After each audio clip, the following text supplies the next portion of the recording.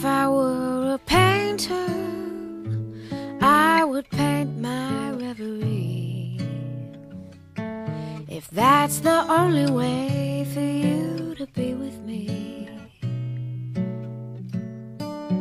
we'd be there together, just like we used to be.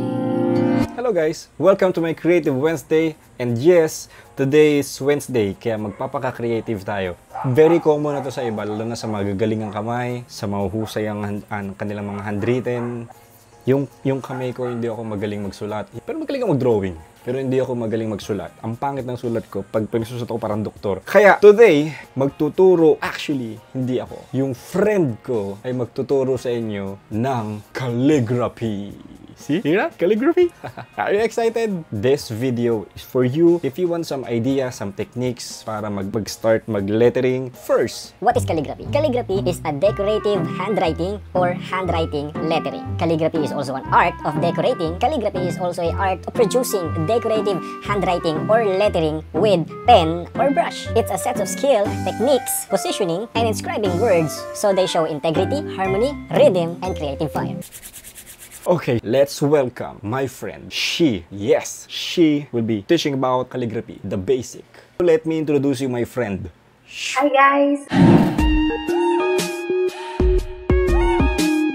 I'm Nima Elidan and I'm here to show you a simple technique sa pagka-calligraphy. And before that, I just want to inform you po na hindi pa tayo ganong ka-expert sa pagka-calligraphy. But I just want to share with you guys yung nalalaman ko when it comes to calligraphy. So, sa calligraphy po, may tinatawag tayong downward stroke and upward stroke. Pag sinabi po nating downward stroke, ito po yung part na mas makapal. So, ganito po siya. Down, down, down. Kasi po, pag sinabing makapal, minsan muka,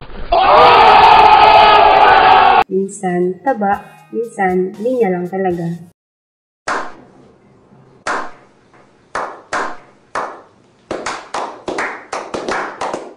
And then, next one is the upward stroke, which is mas manipis, mas magaang yung pagkaka-press mo.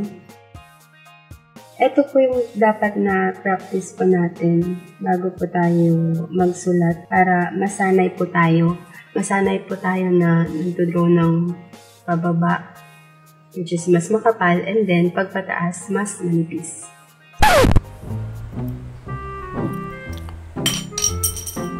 So, I think we're good.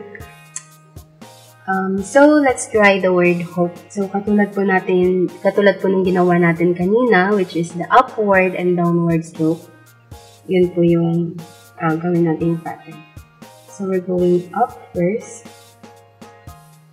Up, down, up, down, up. Then, down again.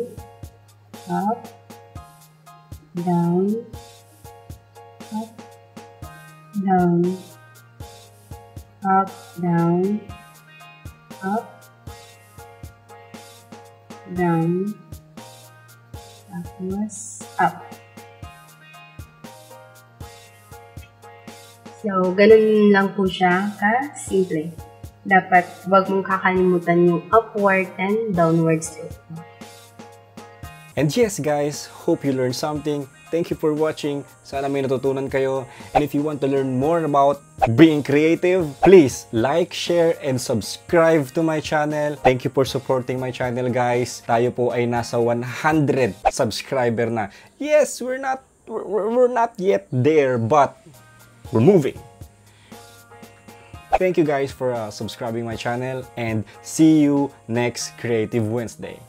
Peace.